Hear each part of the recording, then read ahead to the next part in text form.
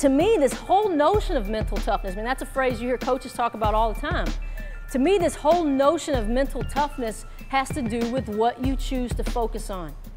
Mental toughness or mental strength is just about what you choose to focus on. Players and people that aren't very mentally tough tend to put their focus on what I call petty problems. Petty problems. Like, it's too hot in here. There's no AC in the gym. The ball doesn't have enough air in it. The floor's too slippery. They tend to put their focus and their attention on these petty problems. But players and people that are mentally tough tend to be much more noble-minded. Noble-minded. They put their focus and their attention on things that really matter, things that really go into winning a championship or being a special player on a championship team.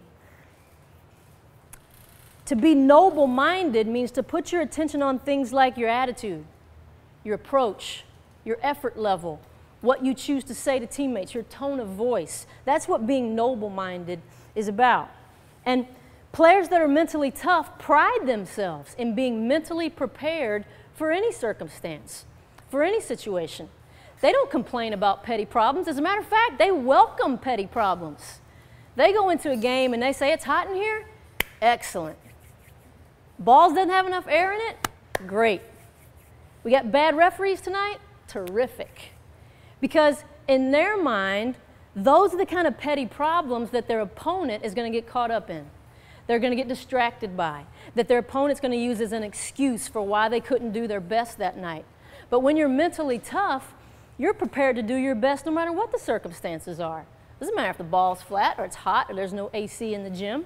Players that are mentally tough are much more noble-minded. The conditions don't distract them. So how do you know if you have mental toughness? Well, what happens in a game when a referee makes a call that you think is a bad call? Do you complain? Do you get all frustrated? Or do you pride yourself in not accepting any gifts from a referee? What happens when somebody talks trash to you? Do you lose your focus and get all caught up in that and get all hot and bothered by that?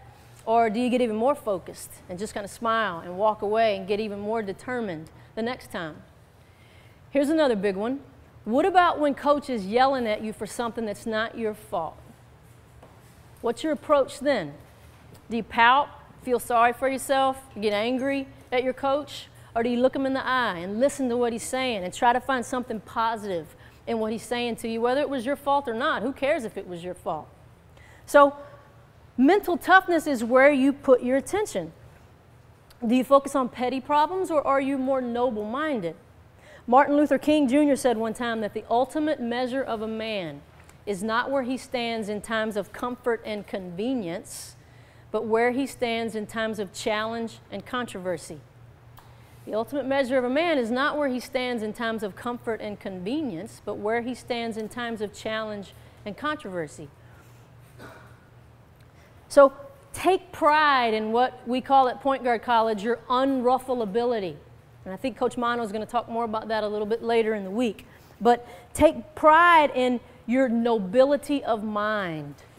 Take pride in your ability to routinely rise above petty problems. You can't afford to major in minor things if you want to be the leader of a championship team. You can't afford to focus on petty problems if you want to play on a team that wins championships. And when you become mentally tough and you learn to choose your attitude moment to moment, it will give you a huge advantage in basketball and in life, because most people aren't like that. Most of your opponents are going to get caught up in petty problems. So when you learn to be more mentally tough and have that nobility of mind, it gives you a huge advantage in life. It puts you on a whole different playing field than everybody else.